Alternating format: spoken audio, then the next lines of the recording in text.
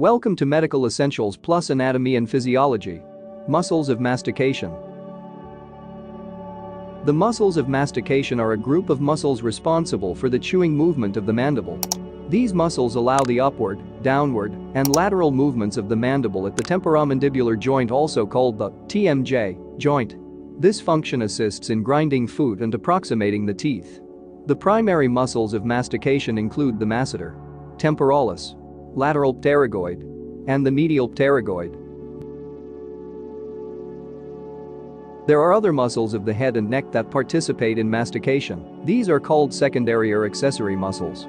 They include Buccinator, Suprahyoid muscles, digastric, mylohyoid, and geniohyoid muscles, infrahyoid muscles, the sternohyoid, sternothyroid, thyrohyoid, and omahyoid muscles.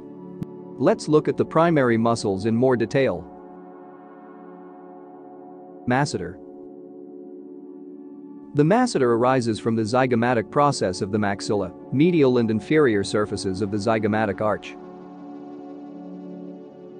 It inserts into the ramus and angle of the mandible and the lateral surface of the coronoid process of the mandible. It is innervated by the mandibular division of the trigeminal nerve. Masseter clenches the teeth and closes the lower jaws during mastication. Temporalis. Its fibers arise from the temporal fossa, including parietal, temporal, and frontal bones. Temporalis inserts into the coronoid process and the anterior border of the ramus of the mandible. It is innervated by the mandibular division of the trigeminal nerve. Its main action is to clench the teeth and closes the jaw during mastication. Lateralpterygoid. The superior head arises from the lateral surface greater sphenoid wing, while the inferior head originates from the lateral surface of the lateralpterygoid plate. It inserts into the condyle of the mandible and the temporomandibular joint. It is innervated by the mandibular division of the trigeminal nerve. It functions to protrude the mandible, move the mandible bone sideways, and open jaws. Medialpterygoid. This muscle originates from the medial surface of the lateralpterygoid plate, the tuberosity of the maxilla, and the palatine bone. It inserts into the medial surface of the ramus and the angle of the mandible. It is also innervated by the mandibular division of the trigeminal nerve.